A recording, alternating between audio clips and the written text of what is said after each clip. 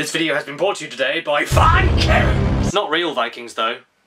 That's terrifying. I mean, Vikings War of Clans, a top 5 ranking old school strategy mobile game that has you battling other clans, but not just other clans, other nations as well, making it a very fun game to play indeed. Do you know how to manage a lot of people? Then be a clan leader and use others to take over the empire. Do you have a killer instinct? Then go straight for battles yourself and conquer the land on your own. Do you know your way around money? Well then how about using that knowledge to build a prosperous city? Honestly, the amount of ways there are to play this game in the way you want makes it stand out for me, and unable to put it down whenever I'm in the bathroom. Also, did you know that this game reached 20 million players recently? That's over 10 times the original total population of real-life Vikings that lived all that time ago, so with your help we can make Vikings reign again. Not in real life though. That's terrifying. Install the game today in the description below with my links and get yourself 200 free gold and an initial protection shield. You won't only be getting a really fun game, but also will be supporting this channel, so thank you so much for listening and please enjoy the video.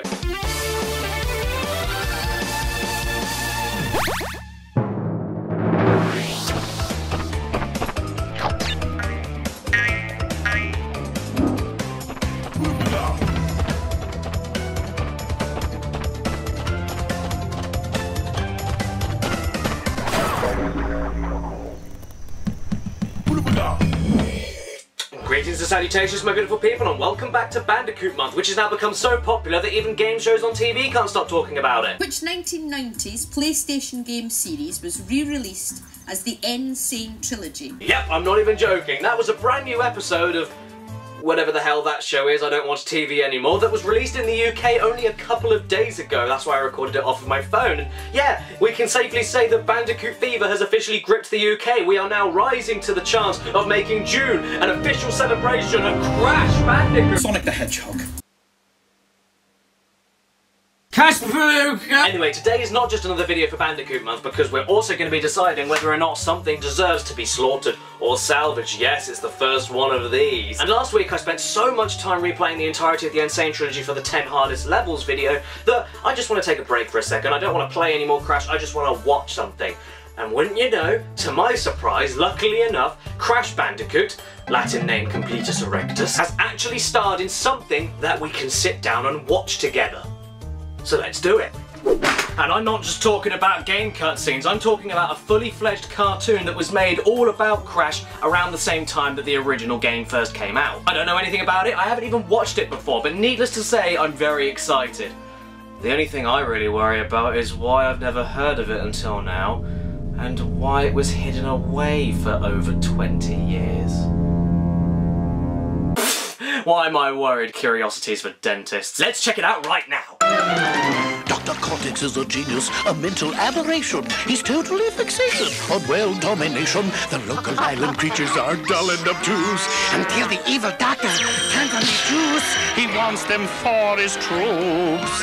They come out nincompoops. Most especially Crash Bandicoot. Should have been a genius, but he doesn't quite compute.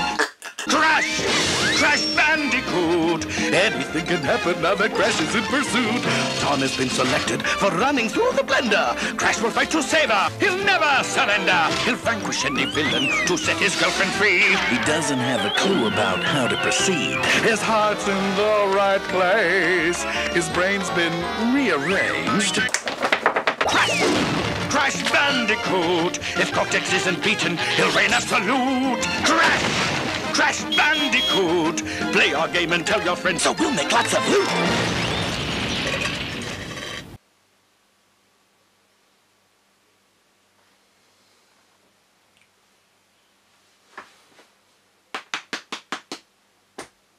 Come sit down on my knees, Sonny Jim.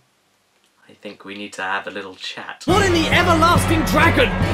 Fuck! Did I just witness there? I'm sorry, it's cool and everything that this has been released to the public after over 20 years of being locked in a vault, but come on, this was clearly locked in a vault for a good reason. That wasn't Bubsy cartoon levels of painful, but it is just as loud, irritating, and as much of an assault on your senses. This thing here tries way too hard to be well, everything at once. There's so much going on in this 1-minute clip that it's a headache. It's over-animated, it tries so desperately to be wacky and charming like Warner Brothers cartoons, it's embarrassing, and ends up just blowing its slapstick load all over the kitchen table and doesn't have the common courtesy to clean it up afterwards. The sound effects are over the top to the point of grating and take over the rest of the music, and how about that music? Like, does it even have a melody? This ain't no merry melody, it's a minging melody. Seriously though, what's the structure of the song? What's the hook of the song? For a cartoon, it's vital that your music be catchy and so memorable to the point of wanting to smack your head against the table.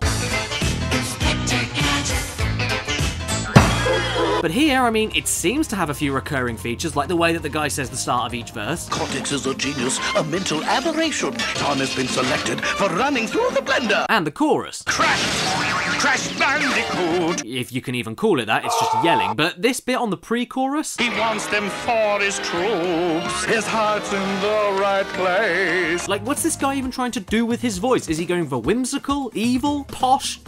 Fucking nuts, I don't know, but he's pretty good at that one. And aside from all of that, the colour choices are either washed out or clashed together in a distinctly ugly fashion. There's no nuance, consistency, or theming with the visuals of the animation, and it also features creatures not even in the original game, like Tiny Tiger and even the Komodo brothers. Not to mention, look at Koala Kong and the rest of the gang before they get mutated. They look like real animals 1 second, and then they have their mutated forms, but when Crash gets experimented on, he looks exactly the same as he does once he's mutated. Why isn't he animated as an actual Bandicoot at the start of it? And Torna looks exactly the same too. Big bouncing Bandicoot breets and all. Why does Torna have a skirt nipple? And please God, explain what the hell goes on in these few frames here. Crash swings out of the castle towards Cortex, who then proceeds to float across the screen and then remembers he should be over there and then stops following the screen. What is this one? Okay, let's just calm down for a second. There is actually a logical explanation behind all of this. Well, not the execution of the cartoon. I can't explain any of that, but I mean the reason the cartoon exists in the first place. The video itself was unleashed onto YouTube on July 17th, 2015 by one of the producers for the original Crash Bandicoot, David Siller. According to him, this video was done by Universal Animation and wasn't a test animation for a pilot episode of a TV show, a trailer for the game, or anything like that. It was supposed to be part of the game itself, like an intro cutscene or something. He says that it wasn't used, possibly because it was a little bit too ambitious, and the way that he says it was trying to be humorous suggests to me that he didn't find it all that funny. In fact, this makes him sound a little bit like Captain Raymond Holt. That is without question the funniest story I've ever heard. Apparently, once the clip was shipped to Sony for approval, they rejected the idea of using it because they were strongly trying to push a 3D agenda with the PS1, and this wasn't the image they were going for with their platformers, which personally I think is bullshit, because if anything, this would have shown that the PS1 wasn't only capable of 3D platforming, but also could fit high quality FMV cartoons onto the discs as well, further showing off how powerful the PlayStation was. So I think personally this was business talk for we think it's a little bit shit. I mean, David also says that the clip was never even embedded into the game as an Easter egg when the disc could have easily fit it on. And he also says that many people close to the development of the original game didn't even know this existed, so this all feels like some kind of lost episode creepypasta. Hello my friends, and welcome to my channel, Mr. Caddicarus, where I narrate scary stories that are the scariest, and today we're talking about a frightening tale all about how Crash Bandicoot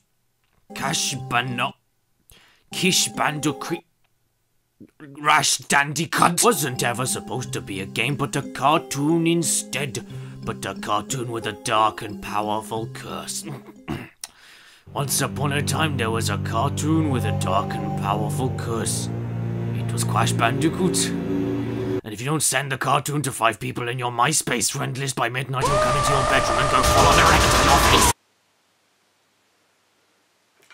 I may hold off on that channel idea forever. Anyway, yeah, this idea of the cartoon being a part of the game is further proven by the last part of the cartoon. Oh yeah, this is a 2-parter. There's an intro, which we just watched, in complete disdain, and then there's a final very short part that follows on perfectly from when you finish the final boss in the same location and everything. It isn't as annoying as the intro, luckily, but it's still rather confusing. Cortex gets chucked off of the blimp, falls into a universal submarine, alright, and then presses a self-destruct button for the very blimp Crash and Torna are standing on, murdering them, and then ending perfect. Oh yeah, the end, question mark, you know, just in case that wasn't fucking conclusive enough. Although I guess you could look at this as a potential bad ending for the main game, because grabbing all the gems allows you to escape Cortex's castle with Torna safely, and this may be what happens if you just finish Cortex's boss without all of that, so that's kind of cool as a little incentive to replay and complete it 100%, but still, I mean, it follows on from this, so I really couldn't care less about it. Just for a few more random little speculations, according to the Crash Bandicoot wiki, there's a theory that Jim Cummings voiced the intro, which, if true, makes me extremely sad. Pooh? Crash Bandicoot! And also, apparently this wasn't just hated by Sony, but also many of the production team that knew it existed in the first place. God, if any of you thought I was being harsh about this cartoon, this is coming from the people that actually made Crash Bandicoot a thing. This shit is brutal. In conclusion, this cartoon gets the slaughter today. Oh fuck, I need a new PC. And overall, I'm personally extremely happy that this was not used in the original Crash Bandicoot, or wasn't a test animation for a pilot episode of a TV show or something, because Jesus Christ, that would have been Bubsy cartoon levels of unbearable for me. I suppose it's actually pretty cool that we at least have full-on confirmation that Torna is indeed Crash's girlfriend. He'll vanquish any villain to set his girlfriend free. But everything else can crawl into a gaping chasm and eat wasps. The song is simply fucking annoying, no other word. I mean, how could you enjoy over and over again with no pacing or catchy melody? The style and the contents of the cartoon are far from a good representation of what the game is actually like, and honestly, I totally understand why they didn't use it in the end. I am sure that a ton of love, energy and work went into making this. I mean, if you just look at it, you can see the effort that's gone into it, and I don't hold anything negative personally against anyone that was behind it. I mean, Crash Bandicoot at the time was a brand new IP, Universal didn't know how to promote it to their target audience. I suppose then it's just lucky that this never transpired into anything more than what it is right now, because Jesus Christ, if I had to watch through that and it was unskippable every single time I booted up one of the trickier 3D PS1 platformers I've ever played, I think I'd have to self-asphyxiate. If it's your birthday today while watching this video, happy freaking birthday to you, and please remember to stay beautiful.